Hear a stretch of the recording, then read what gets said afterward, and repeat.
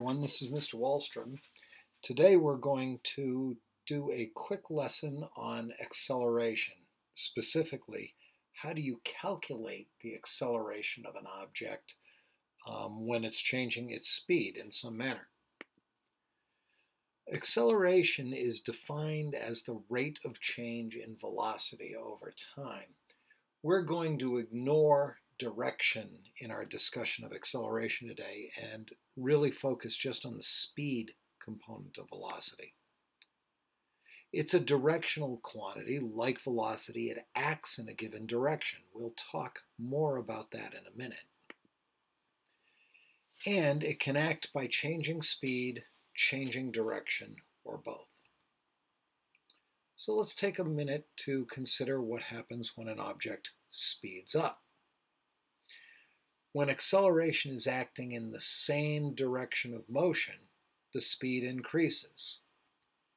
Imagine for a moment an object that is moving at a certain velocity. Let's say this arrow, which is called a vector, represents your car, and it's moving forward or upward on the screen as you look at it at a certain direction. If the vehicle accelerates in the same direction that it's already moving, well, of course, that means it's going to speed up, like you're passing something on the highway. Let's consider the next case of slowing down. When acceleration acts in an opposite direction of motion, speed will decrease. So you're still in that car on the highway, moving at some certain velocity, but now we're going to accelerate in the opposite direction. Well, that's just like tapping the brakes or pressing on the brakes of the vehicle. It reduces the speed of the car, like so. You can see here the vector got smaller to indicate that the vehicle is now moving slower. You can graph changes in acceleration on a speed-time graph.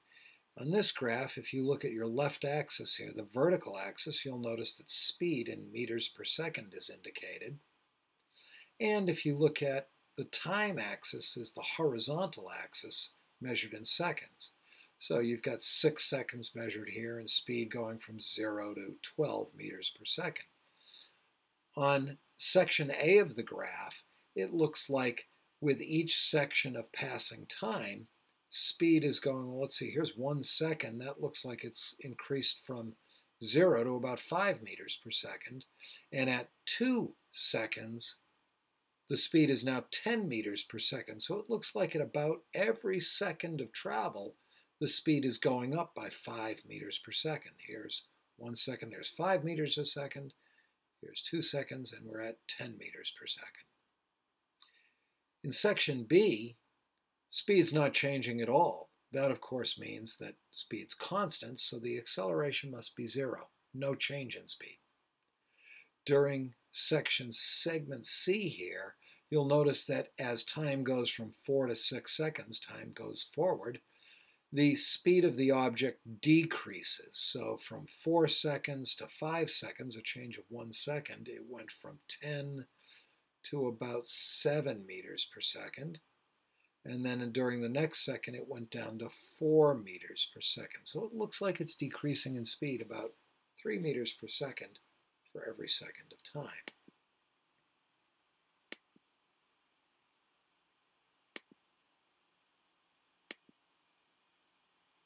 Positive acceleration means you're speeding up.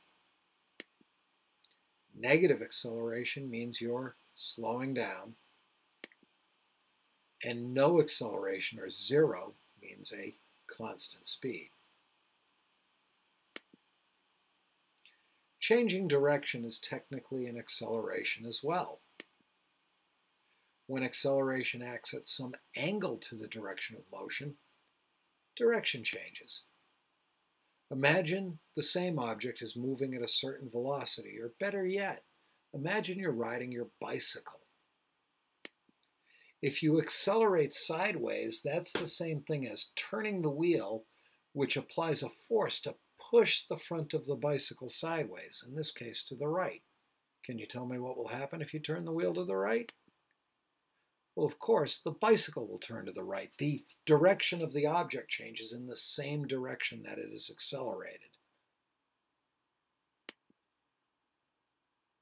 You can also calculate acceleration as long as you put your focus into changes in speed. We're not going to try to understand calculating acceleration when direction changes. Acceleration is calculated using the following formula. A is equal to SF minus SI all over delta t. Let's take a minute with that. SF represents the final speed of the object, what it ends up going. SI represents the initial speed of the object, what it began at or started as going. And delta t represents change in time. The Greek letter delta, which is a triangle, or the symbol of a triangle is used for it, means change. So delta t is the change in time it took to go from the initial speed to the final speed. Let's take a look at a simple example and try to get a feel for an acceleration problem. I want you to imagine that a car is stopped at a red light, meaning the speed equals 0 meters per second. That's its initial speed. The light turns green and the driver speeds up. 6 seconds later, he has reached 16 meters per second. That word later should be a trigger to indicate that this is the final speed of the car. And it took 6 seconds for that to happen. That's the time required. That will be your delta t. What is the car's acceleration? We'll begin with the formula, and let's take a look at those numbers. We did say that the car is stopped at the red light, so the initial speed is 0 meters per second. We did say that after the light turns green, he speeds up to 16 meters per second. That's the final speed, 16 meters per second right here. And we were told that it took 6 seconds for that change to occur. So that's your delta t, or change in time, 6 seconds. Let's substitute those numbers into the equation. There they are. The acceleration is equal to 16 meters per second minus 0 meters per second divided by 6. Remember your order of operations. What do we need to do first? Hopefully you remember we have to do the subtraction first. And when we do so, we're left with 16 meters per second divided by 6 seconds. I'm going to do a little trick here. I'm going to take this meters per second and put the seconds under the division line. That's so that we understand the unit. Because we're dividing, the seconds belongs down here, and we get 16 meters divided by 6 seconds times seconds. Well, when you multiply something by itself, it's called squaring. So the 16 divided by 6 gives us our numerical answer, 2.67. The unit, however, is meters divided by seconds squared. And of course, the squared comes from the fact that the seconds are both together down here, seconds squared. 16 meters per second squared. Or rather, 2.67 meters per second squared. Let's try an example where the object is slowing down. So the same driver is now traveling at 16 meters per second when he sees a child's ball roll into the road, chased by the child. Oh no, he slams on the brakes and 1.2 seconds later comes to a complete stop. What is the car's acceleration? Well, I'd like you to think about this. What is the initial speed of the driver? Well, it says he's traveling at 16 when he sees. So it looks like we're beginning at 16. This is going to be the initial speed. He sees the child chasing the ball and slams on the brakes. 1.2 seconds later, that means after. Well, what comes after? The final speed. He comes to a complete stop. How fast is a complete stop? If you said 0, you're correct.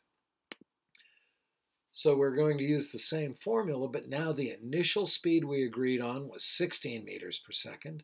The final was 0 meters per second, and the change in time it took was 1.2 seconds.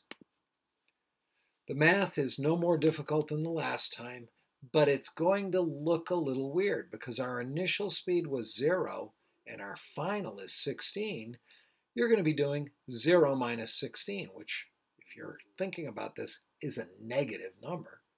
And of course, your time is 1.2 seconds. Once we put all of the terms together, we subtract the numerator, you get 16 meters per second divided by 1.2 seconds. Let's move that unit down below again, just like we did before. And our answer is 13.3 meters per second squared. I've got an error here. This should be a negative number. Let's see if I can draw an object here. I'm going to try this. There we go, a negative number. Our correct answer is negative 13.3 meters per second squared. Well, that's it for acceleration. I hope that this video and the slides give you enough information to now try a couple of example problems. Best of luck, and don't forget that you can always email me if you have any questions, and I can certainly work to try and help you.